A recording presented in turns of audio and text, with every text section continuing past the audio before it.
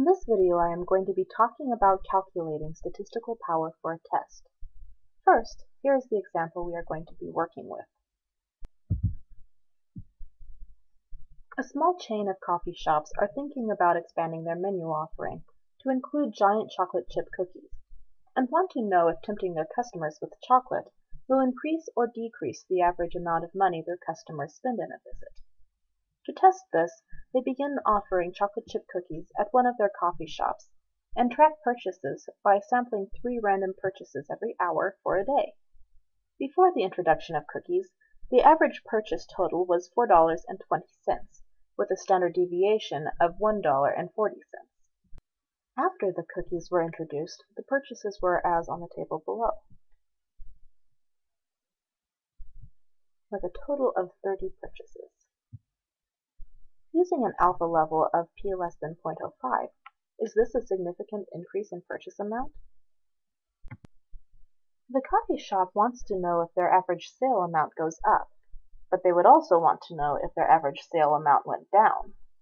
Therefore, our research hypothesis is that the new average sale amount does not equal the old average sale amount, and the null hypothesis would be that the new average sale amount does equal the old average sale amount. Simply looking at the means will tell us which direction it goes, but we need a hypothesis test to tell us whether or not that difference is significant or not. Here are our variables for this example. The independent variable is cookies for sale. The dependent variable is purchase price. Our first step is to figure out the mean needed to reject the null hypothesis. In order to do this, we are going to do a z-test. So what is a z-test?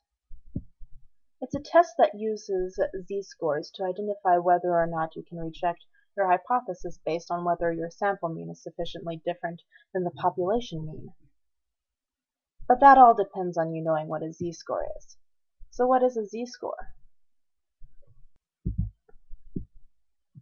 It is the number of standard deviations a score is from the mean. For instance, in our example, the population mean is 4.20. That would become the center of our normal distribution and would be considered 0. Since our population standard deviation is 1.4, then a score of 5.6, which is 1.4 away from 4.2, would have a z-score of 1, and a score of 2.8 would have a z-score of -1.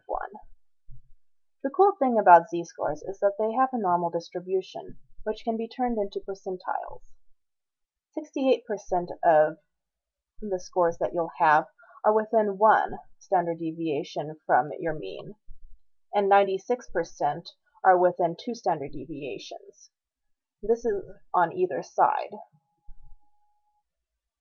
These percentiles allow us to do z-tests because we can calculate what percentile our sample mean is beyond, and depending on what standards we set, whether that is enough. So how do we do that? We start by collecting some numbers. Looking at this example, we have the population mean provided, as well as the standard deviation, or sigma. You can calculate your sample mean by hand, with a calculator, or with a program, whatever you prefer.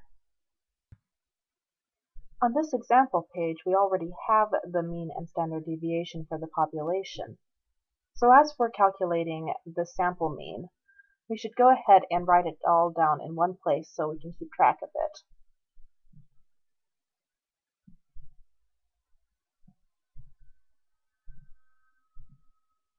The sample mean for this particular example is $5.42. The sample size n is 30.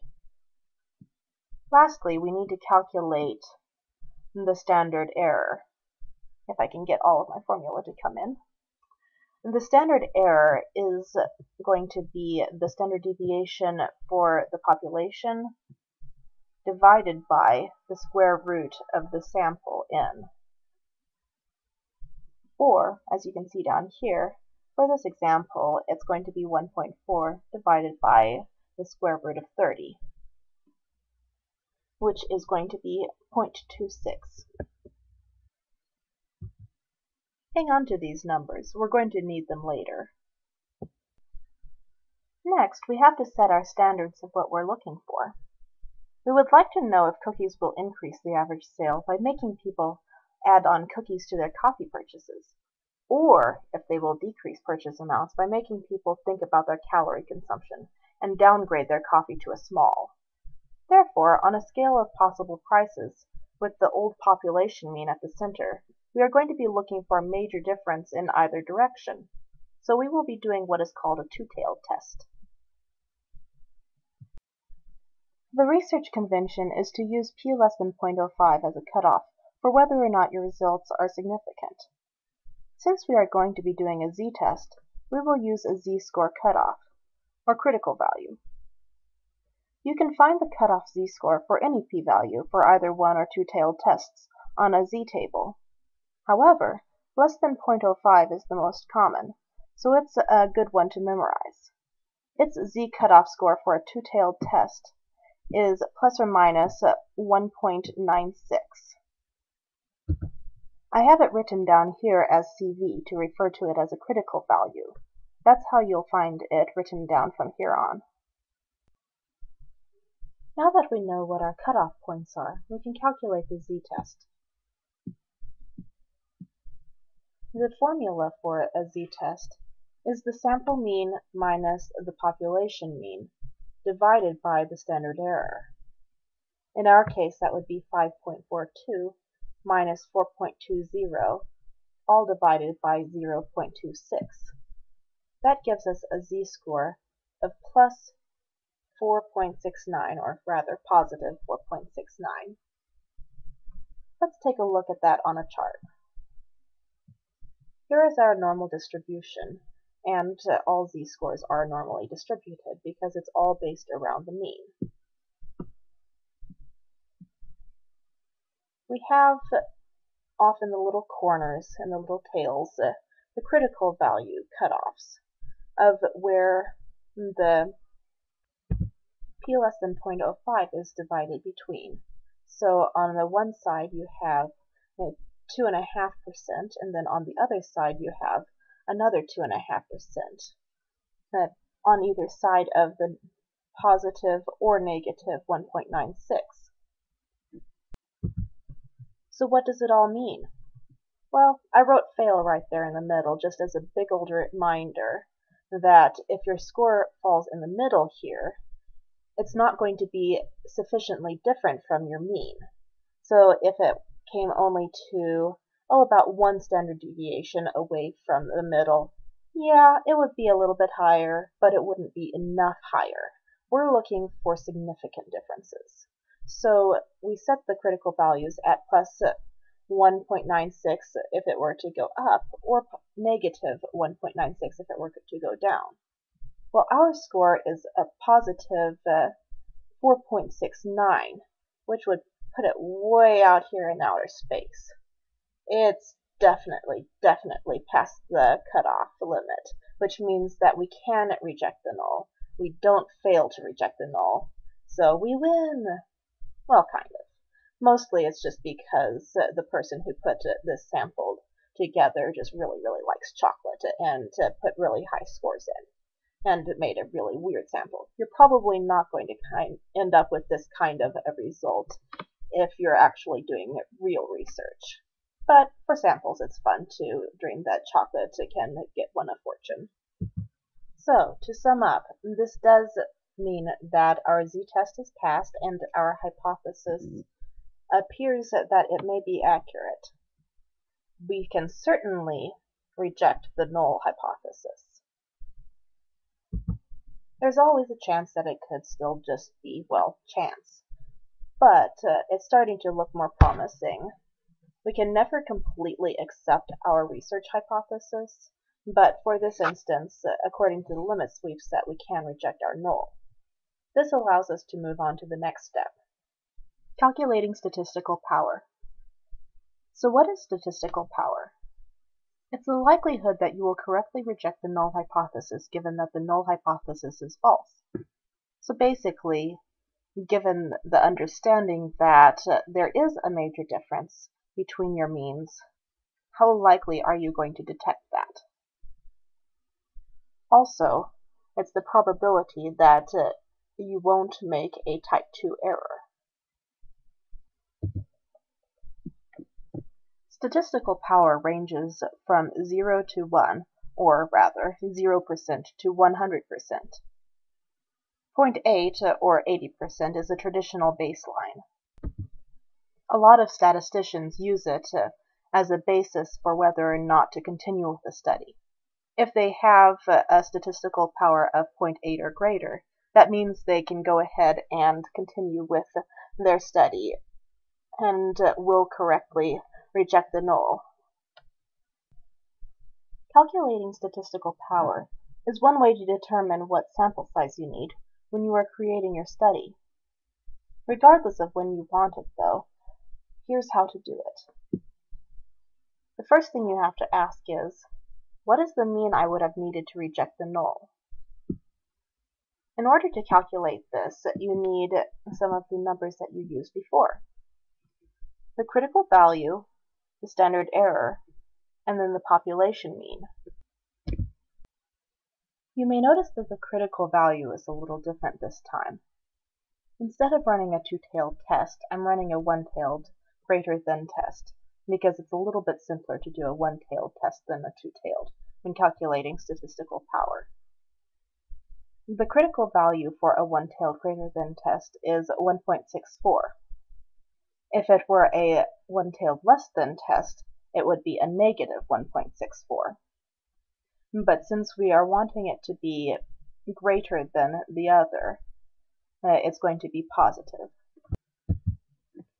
To answer the question, what is the mean I would have needed to reject the null, you have to multiply the critical value by the standard error, and then add the population mean. That will give you the mean needed in order to reject the null.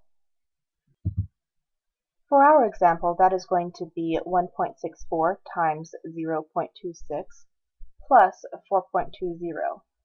That gives us an answer of 4.63. Your next step is going to calculate a z-score of the mean needed minus the mean that you have. The mean needed was, again, 4.63, and then the mean that we had was 5.42. And you divide all of that by 0.26, which is the standard error. That gives us a number of negative 3.04. In case you noticed the sudden change in the bottom sentence, I just realized that I had left it as negative 3.05. That's all fixed. Negative 3.04 is the difference between what you have and what you need. That takes us to the next step. You'll want a z-table for this. If you look on a z-table, you will find that 3.04 is 49.87 from the z-score of 3.04 to 0. That's just 1/2 of the scale, though. And so you want to make sure that you add 50 for the other 50% onto it.